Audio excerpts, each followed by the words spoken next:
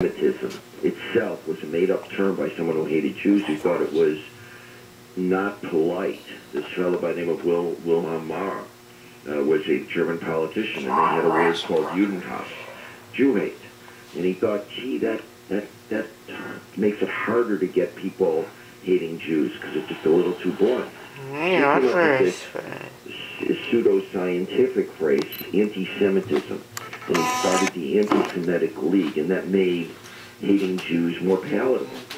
And similarly with anti-Zionism, right after World War II, the neo-Nazis who were left shifted to talking about Zionism, and that became the new terminology because they could be a little more polite, as quote unquote, and they started the termination Zionist occupied government and a whole bunch of other terms like that that sort of in America on the far right. A fellow who you may have heard of, Harry Elmer Barnes, published a 1964 article which he called the Zionist fraud. And he said, these are the people who are chiefly to blame for the misrepresentation of the swindlers of the crematoria, the Israeli politician who derived billions of marks from non-existent, mythical, imaginary cadavers. So one of the things that I show in the book that I think is interesting and surprises a lot of people is if you look at the phraseology from the far right and the far left, they are usually saying almost the same thing. I mean, as I mentioned before, Professor Saleta uses very similar ideas to Professor Butts. And if you look at the anti-Zionism on the far right, it sounds an awful lot like the anti-Semitism on the far left. I mean, David Duke retweets a lot of what people Elon Omer's tweets that are anti-Israel, and yet they disagree on things as much as possible. I mean, David Duke even disagrees that she should have been allowed to come to the United States of America. But when it comes to that, people on the far right and far left congeal. And here's the thing, is that when it comes to anti-Zionism, is what is anti-Zionism? Even if you take it by itself, it's saying the Jews should be the only people in the world not to be permitted to have a state. Every other group in the world should be permitted to have a state. And by the way, people who are anti-Zionist are very much Palestinian nationalists. They think that Palestinians should have a state. But for some reason or another, only Jews and the entire planet should have a state. Because all Zionism is Jews wanting the right to self-determination. Right. And in their indigenous land where Jews have been since, by archaeological evidence, at least 3,000 years. Biblically a little bit longer. But even if you forget about the Bible, over 3,000 years. So it's anti-Zionism is, as we phrase it today, anti-Semitism. There's no difference. Right. It's like, as you say, it would be like saying to an Italian, listen, I love Italians, I love your food, I love your culture, but I don't think there should be an Italy. I'm Orthodox Christian, not Orthodox Jew, but I would consider myself a Zionist because I firmly believe, in the state of Israel, and sometimes I take some flack because I tend to be kind of I take Israel right or wrong. But can you be a Jew and be anti-Zionist? In other words, you're a Jew, but you deny Israel's right to exist. Well, here's the interesting thing, is again it goes to the far right and the far left. They're definitely Jews, and there's a group called Jewish Voice for Peace, which is a ragtag group of people, Jews who hate Israel. And It includes all sorts of academics, Daniel Boyarin, Charles McGee, Judith Butler, who are virulently anti-Israel.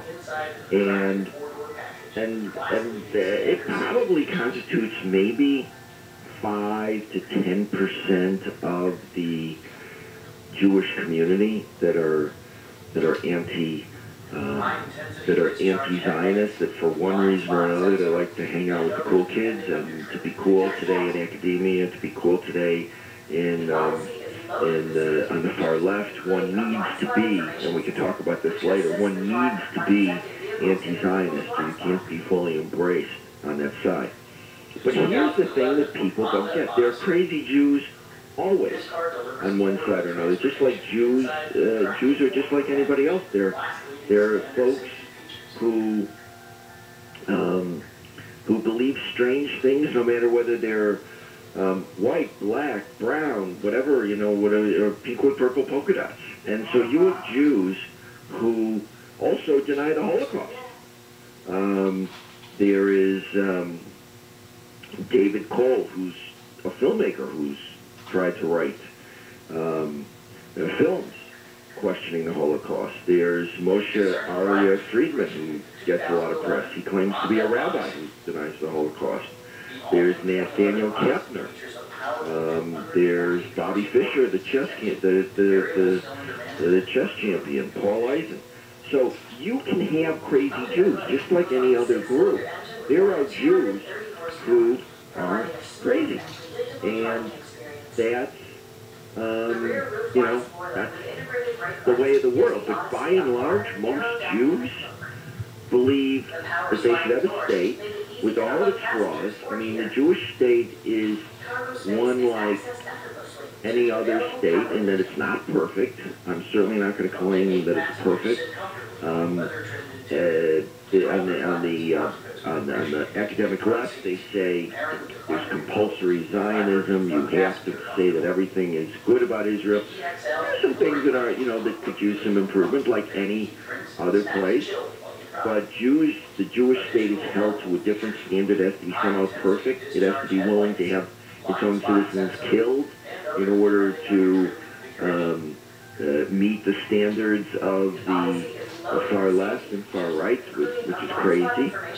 And when you have these far right and far left movements, sometimes they are even against other sorts of nationalism, but they coalesce really around in the world only being against the Jewish state. I mean, the Democratic Socialists of America have lots of planks, and yet when it comes to foreign policy, basically they just have one plank that's discernible, and that is they're against the Jewish state. They're against Israel, and that somehow one foreign policy plank has become a litmus test.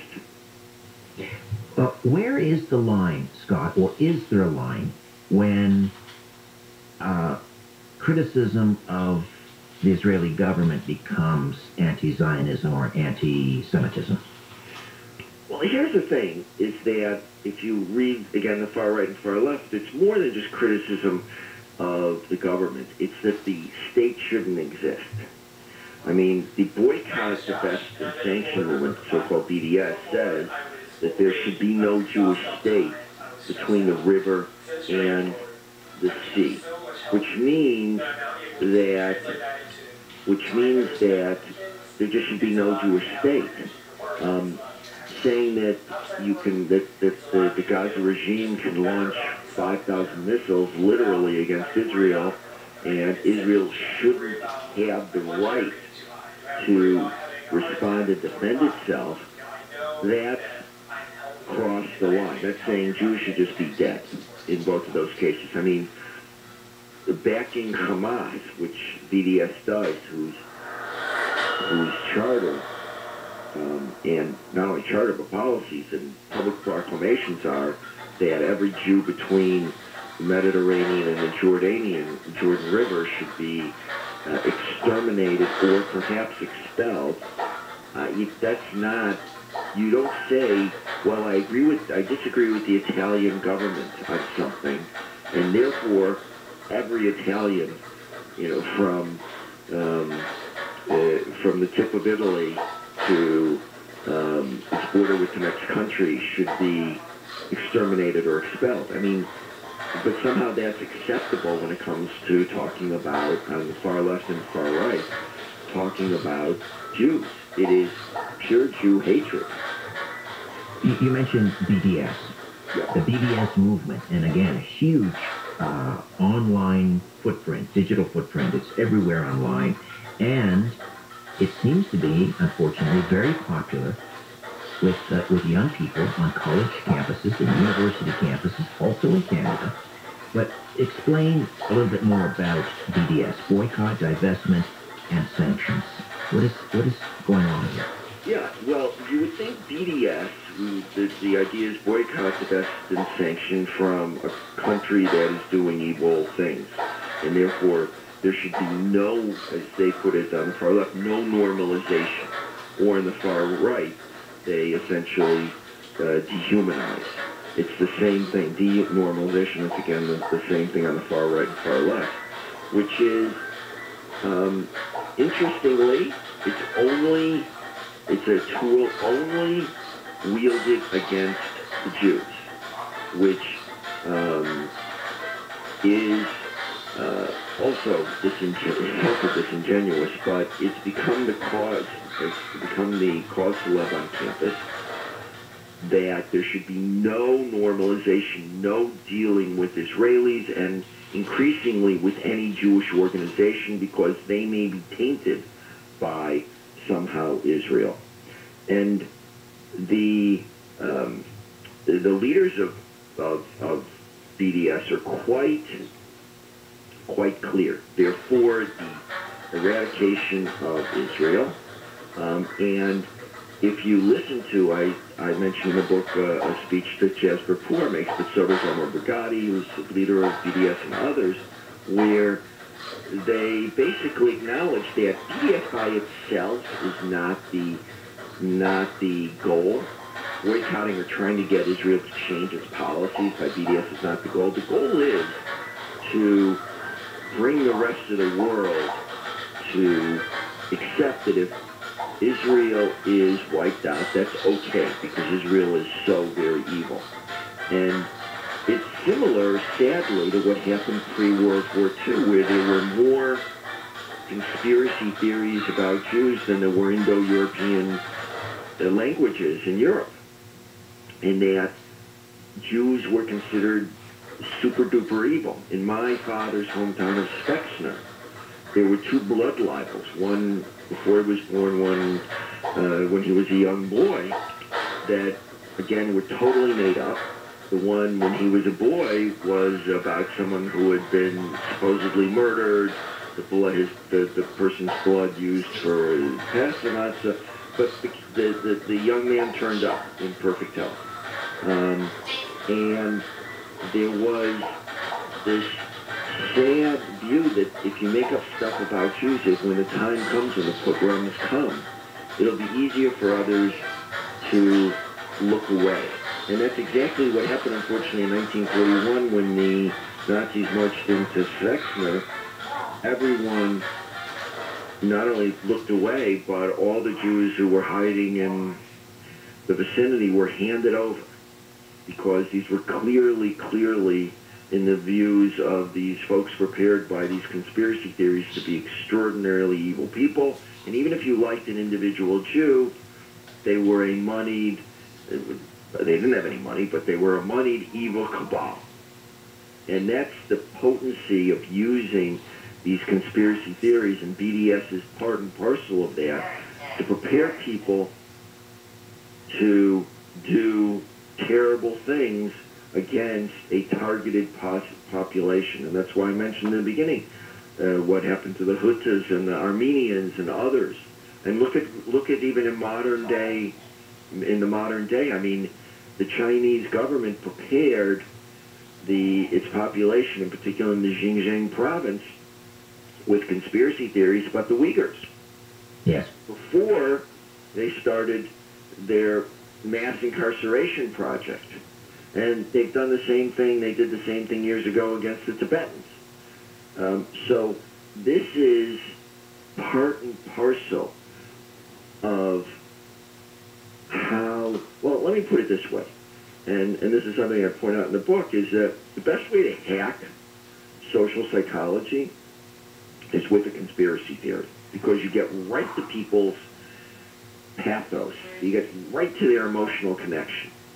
And then you can get them to do and agree to doing all sorts of terrible things, or and certainly sit out while other people are doing terrible things. Scott, we've got to take a time out here. We're approaching the top of the hour. We'll come back and discuss further. Scott Shea, author of Conspiracy U, a Case Study. Here's Jim Croce, one of my favorites, long time ago, on Coast to Coast AM. Seems like such a long time ago, I was walking on a lonely road, getting tired of dreaming alone, like all the lonely people I had known. Seems like such a long time ago, there was no one who would share my song. I was just a boy far from home, but I became a man when you came along. We spent the whole day talking. You said you'd like to see the sunrise, but in the gold of morning was nothing that I had not seen in your eyes.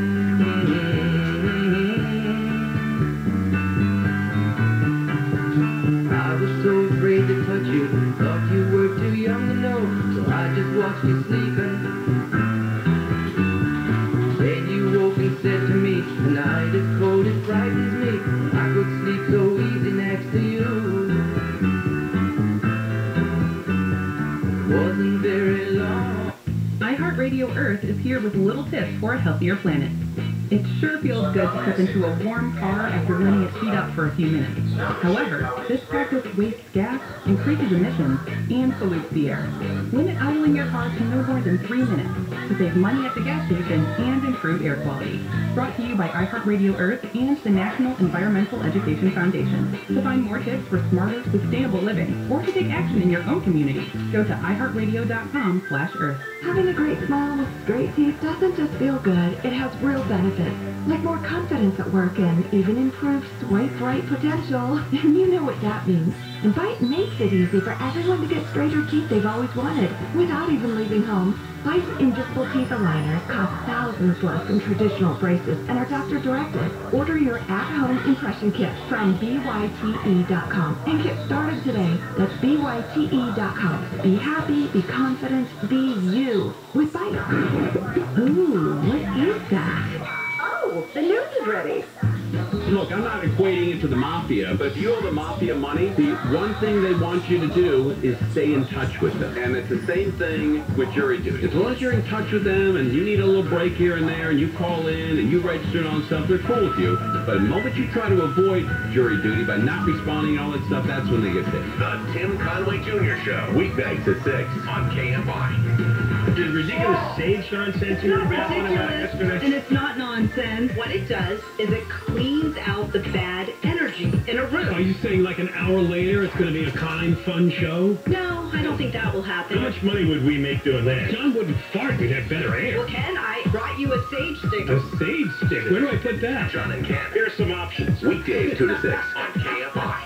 There's a movement rebelling against the extinction of our species. There's more of us than ever. In fact, there's too many people. Oh my God, the traffic I was in today, I was yelling extinction out my window. We could use a good extinction. John and Ken. Weekdays 2 to 6 on KFI. KFI AM 640.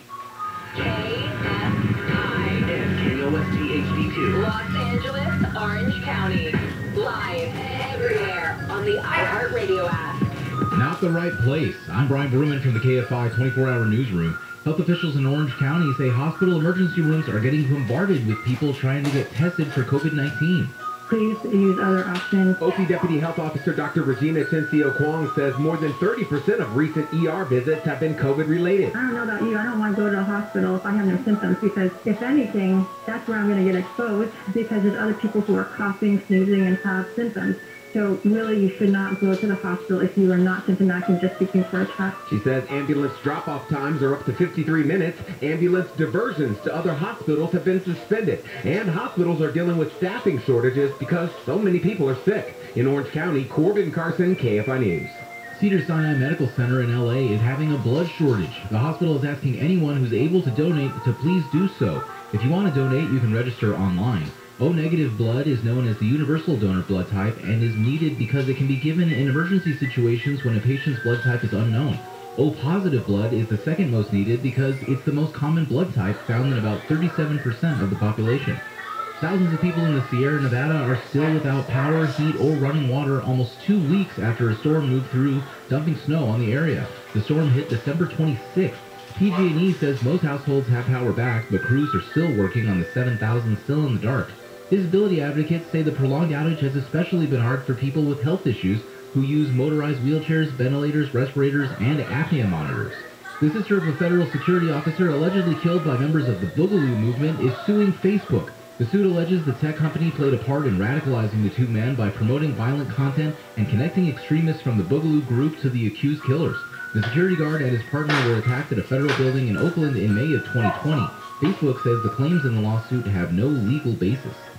South Dakota Republican Senator John Thune has announced he will run for re-election this year. Thune is the second-ranking Republican in the Senate and had been considering retiring. He fell out of favor with then-President Trump when he spoke out against Trump's assertion the 2020 election was rigged.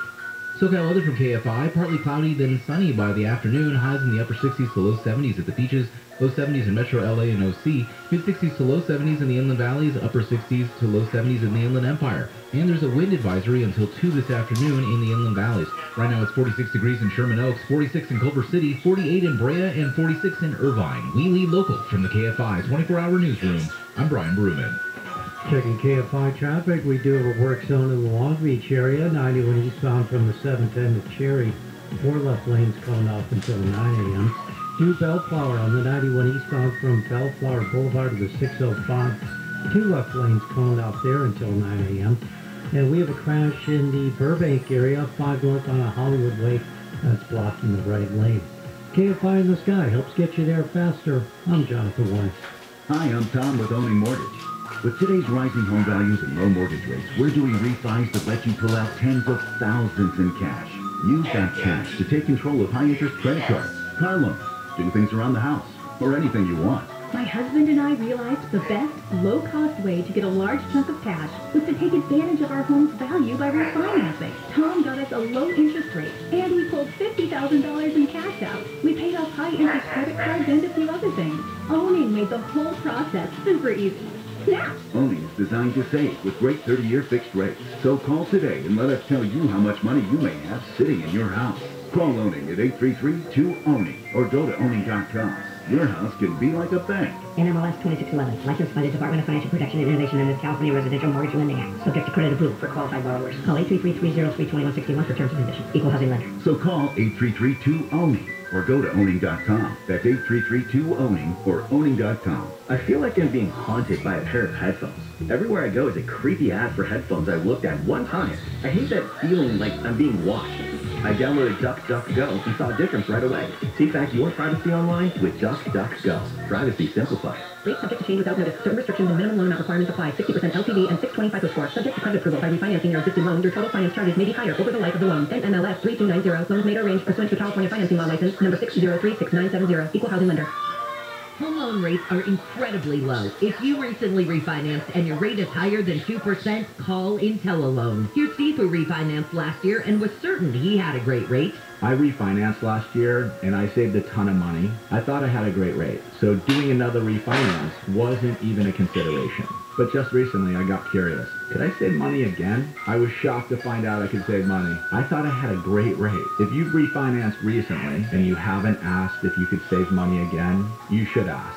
Be like Steve and ask again. IntelliLoan is offering a 1.99% fixed rate in APR with no points and no lender fees. A 1.99%. Call 1-800-918-6200. That's 1-800-918-6200 or go to IntelliLoan.com. IntelliLoan.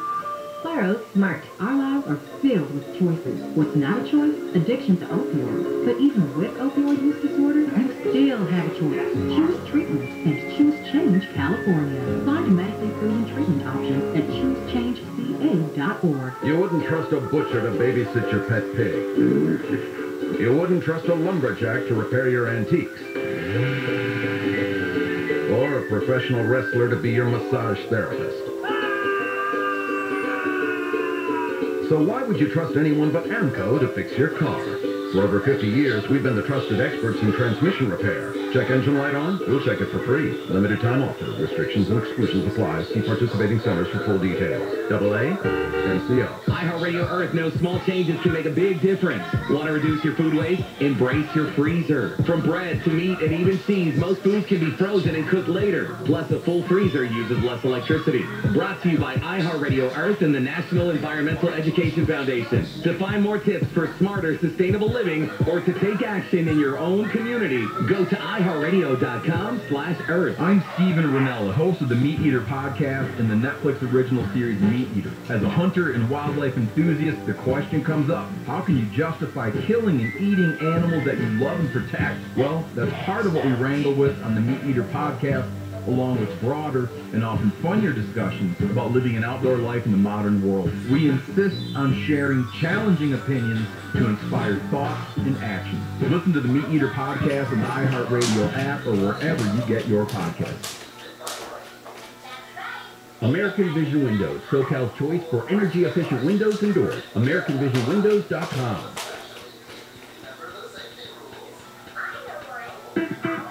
Good morning, everyone. This is KFI AM 640, more stimulating talk. Don't forget that you can catch KFI everywhere at any time on the iHeartRadio app.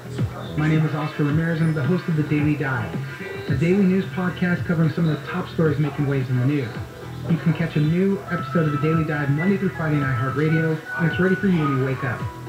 Here on The Daily Dive Weekend Edition, I'll be bringing you some of the best stories I covered during the week. As we've entered into this new year, COVID cases continue to rise in the U.S. as the Omicron variant proves to be highly transmissible. The rise in infections has reignited the conversation over masks and how some doctors and healthcare systems are saying that cloth masks may not be enough. They're recommending that you pair them with surgical masks or upgrade to other options like KN95 masks. For more on what to know about masks, we'll speak to Nidhi Subaraman, science reporter at the Wall Street Journal. So we've seen masks come back up in conversation, chiefly, I think, as you pointed out, because experts are worried about how transmissible Omicron is among people who are not vaccinated, but also even among people who are. So though we know that vaccines are, a top form of checking the virus, either from getting sick seriously, people are looking to other aspects of defenses against the virus, like masks, in order to stop this more transmissible variant to the extent that we can. Yeah, and we're seeing the response already come from companies and other places. For example, my wife, she works in an office. They were supposed to go back to work this week after the holiday break. They sent an email out saying nobody's coming back. We're working from home this week. And now the only acceptable masks to wear in the office are the KN95 masks, which they provide them and all. But still, they're setting those limits already, saying that, this is the only thing you can wear for now. That's really interesting. We've heard from doctors who are recommending that people switch over to a stronger version of a mask beyond just a cloth mask. I think since the beginning of the pandemic, there has generally been an accepted understanding among experts that the more sophisticated masks offer better protection, but that any kind of masking offers some level of a barrier against the transmission of this virus. We know, and we have known for some time, that they are transmitted in droplets when you breathe in and breathe out. And people initially suspected that even the tinier particles might carry the virus. And since then, it's been confirmed that they do transmit as well in these tiny droplets. And the more robust masks, the KN95 grade or the N95 grade, can better stop those tinier particles from spreading as well. And, with Omicron being so widely prevalent, I think the thinking is that your chance of encountering this is increased. So if you can protect yourself and protect other people, this is something you should be able to do. Right. In your article, you posted an interesting graph that kind of shows, how long it would take to be exposed to COVID. If somebody was infected and wore a mask or didn't wear a mask, vice versa, what kind of mask, and, a person that was not infected, if they were in the same room, how long it would take. And if nobody's wearing anything, in a matter of 15 minutes, you've been exposed and you could be infected already. If you start wearing these surgical masks and N95 masks, it obviously takes a lot longer. If both people are wearing surgical masks, it could take up to an hour before you might be infected. If you're wearing these N95 masks, it's like 25 hours, so the type of mask, the protections they provide, the better they are, obviously, they do help out a lot. Absolutely, yeah. And some of it has to do with the way they are structured in terms of the layers that they are placed one over the other. Some of the KN95s and some of the surgical masks have a material that is like a plastic that has an electrostatic charge that traps the particles better, so better, stops them from moving around. The other thing that experts point to really as far as making the most effective use of these is really the fit. So I know it's easy to have if you have your glasses on and your mask underneath and you sort of shift it around so that it doesn't fog things up, but really having a super tight seal around your face is part of making sure that these are working as they ought to, because in as much as you want the particles from being prevented from going through the mask, if they're coming up over your nose or, in gaps, that is something that one needs to be watching out for as well. We know that obviously the conversation is going around right now. That's why we're talking about it. But what is the official guidance from the CDC right now on this? Because they're still, they want anybody to mask up any way as possible just to help out as much. But they have even said, maybe double masking is a smart choice. Yeah, I think there are some experts who would like the CDC to come out pretty specifically and say this mask over that mask, and say that some masks are better than others, or even recommend people use a certain kind of mask. The time this came up recently is when the CDC changed its isolation guidelines for people who've been infected with COVID-19, and they proposed that they can come away from isolation if they're asymptomatic after 5 days potentially, but keep a mask on for a certain period of time after that to keep protection at its max. Well, we'll see how the conversation continues around this. Obviously, we're seeing the Omicron variant spread very quickly, so just be safe and protect yourself. Nidhi Subbaraman, science reporter at the Wall Street Journal, thank you very much for joining us. Thank you. In a concern for military readiness, we're looking at 30,000 active duty service members that still have yet to be vaccinated, despite mandates and some deadlines already passing. Now, to be clear, the vaccination rate stands at more than 97%, but some are instead resigning or facing honorable discharges rather than taking the shots. Lawsuits are pending, and thousands have requested religious exemptions, although none have been granted. For more on all this, we'll speak to Melissa Hernandez, reporter at the LA Times. It's an interesting thing because, obviously when we think about the military, we think about the fact that these are people who are given these lawful orders, and they're told to abide by these orders without really questioning it. And this is one of the first instances where we're really seeing that pushback and that defiance from troops who are making this claim and putting their stake in the ground by saying, no, I understand I am a soldier of the military and I am part of these branches, but I'm going to refuse that. It's been something that has been an interesting thing to follow because it's been evolving so fast. I mean, as you mentioned, we do have 97% of our forces are fully vaxxed, which is fantastic. But when you have this microcosm of about 30,000 active duty service members that are defying this mandate, that brings up the question of military readiness, which is essentially the biggest concern that we have. So it's been very interesting, obviously getting to talk to people and hearing their perspectives on it and the various reasons of why people are choosing not to get vaccinated. It's interesting. Totally. No, and that's what I wanted to point to next, right? We hear a lot of stories. We know there's a lot of service members that are already going through it, and some of them have made the choice to not get vaccinated, maybe leave, resign, however. But you did talk to a couple of people, some young people, cadets at West Point, in fact, who are starting their careers basically, hoping to become officers, going through that whole route. And I think you spoke to a pair of people who resigned, who left West Point because of it. That was very interesting because, I'm sure if you're familiar with the military, you understand that when you sign up for this, there is an initial commitment that you have to fulfill, whether that could be 4, 5, or 6 years.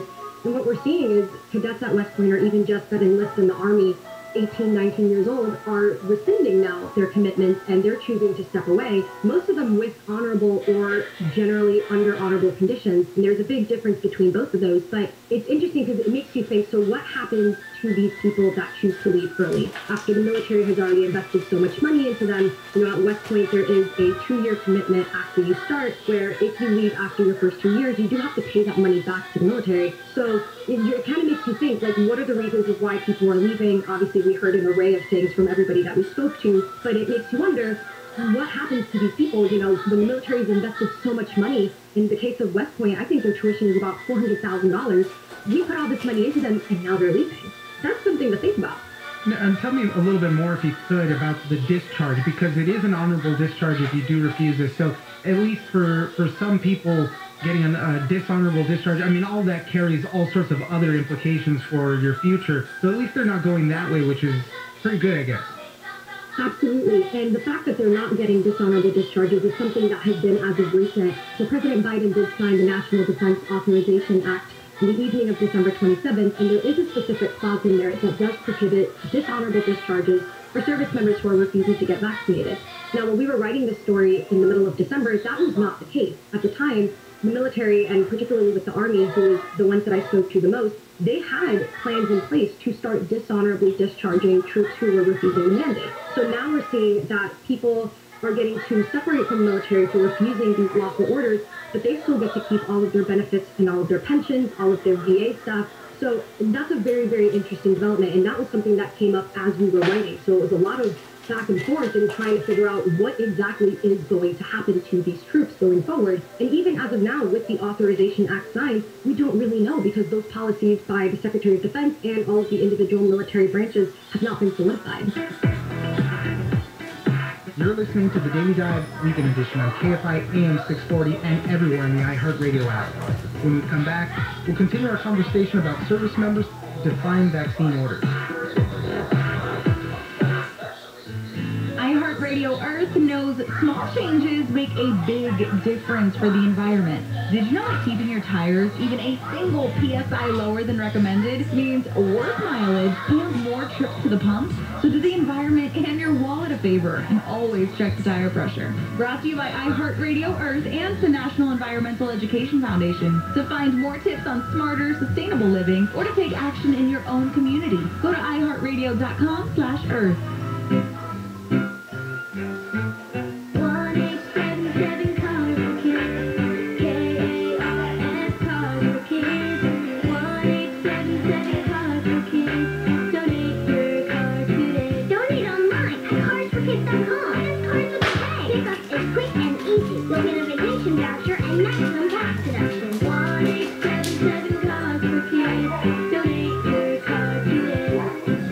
Donations of land, homes, buildings, or any kind of real estate. Proper caregiving can improve a seriously ill family member's quality of life. And while caregiving can be demanding, it can also be very rewarding, summoning the best of our humanity. Contributing to family members' well-being can have undeniable and long-lasting positive effects for both the patient and the caregiver. California's Paid Family Leave Program provides partial wage replacement benefits to California workers who take time off from work to care for an ill family member. This is your moment. The moment to care for your aging parent or grandparent. To be there to help them when they truly need it. To lend a helping hand, or just a hand to hold. If you have an ailing parent or grandparent, Paid Family Leave can provide you with up to 8 weeks of partial wage replacement to give you the time you need to give them the attention they need. This is your moment. Take it. To learn more, visit CaliforniaPaidFamilyLeave.com. Moments matter. Serving part-time in the Army National Guard has led to a lot of firsts for me.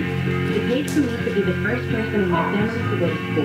That education got me to the first day at my dream job, which I can still hold while I serve part-time. That job and the home loan benefits I got from the Army National Guard helped me buy my first house. I I also know that I will be one of the first to respond if my community ever needs me. Sponsored by the California Army National Guard. Aired by the California Broadcasters Association and this station. IQ Air wants to give you the cleanest air possible, and the affordable Autumn series does just that. The Autumn Desk is a revolutionary air purifier that transforms your workspace into personal clean air zones. Unlike other air filtration systems that may take hours to purify the air, the Autumn Desk begins working immediately. Put it right next to you while you work and create your own personal bubble of ultra-pure air. This game-changing technology has been proven to remove 99% of all airborne pollutants. Visit IQAir.com/US to learn more. Give them a call, 800-500-4AIR, 800-500-4247. Yes, I know. I have a calming demeanor. You know when it's your job, basically, to push people beyond their comfort zones, it's good to make them feel as safe as possible. Like an open-heart surgeon for your home. You'll do fine. No worries. We got this. Home with Dean Sharp, the House Whisperer, this morning at 9 on KFI AM 640. More stimulating talk. This is KFI AM 640. I'm Oscar Ramirez, and you're listening to the Daily Dive Weekend Edition. When people are talking about reasons why they're refusing the vaccine, what are you hearing? I'm assuming it mirrors a lot of what we see in the general public. Vaccines might not be ready, they're too new. I know there's a lot of people looking for religious exemptions, although I think there's been a lot of those put out there, or a request for them at least, and the military hasn't granted any of those. No, so we've seen across every single military branch that there's been receiving thousands of religious exemptions, and every single one of them has been denied. Now, obviously, people that I spoke to, there was a gamut of reasons why they chose not to get vaccinated. Some of them were religious reasonings, and they all had their reasons to cite. But what was interesting is some of the reasons that I also got was just the fact that people don't want to be told what to do. And that is ironic when you're hearing that from the military, coming from, you're given a lawful order, you are told this is what you have to do, and you get that pushback of being told no. So it's a gamut of things. I mean, obviously people do have concerns over vaccine safety, which is understandable. But, when you talk to people that tell you that, they've served deployments and they were back Marines where they took the anthrax vaccine, which at the time when anthrax came out in the late 90s and they mandated it, there was controversy surrounding that, and people did push back, but not to the extent that we're seeing with the COVID vaccine. Right. So, and the military has a long history of mandating these vaccines and all this other stuff for health reasons to keep the troops healthy. Absolutely, and it all boils down to military readiness, and that is the most important thing. Obviously, we need to make sure that troops are safe and that they are protected. Okay. Service, especially those who are active duty, we need to make sure that they're ready. It was the same thing like when the flu vaccine came out, like around the World War II era when they started mandating it. There were reasons why the field operators did not overtake those bodies in military branches because we had this vaccine in place and there was that trust in science that the vaccine was going to protect their children. And that same is carried over with the COVID vaccine. We'll see, this is an ongoing story. I know there's some deadlines that have passed, there's others that have yet to come.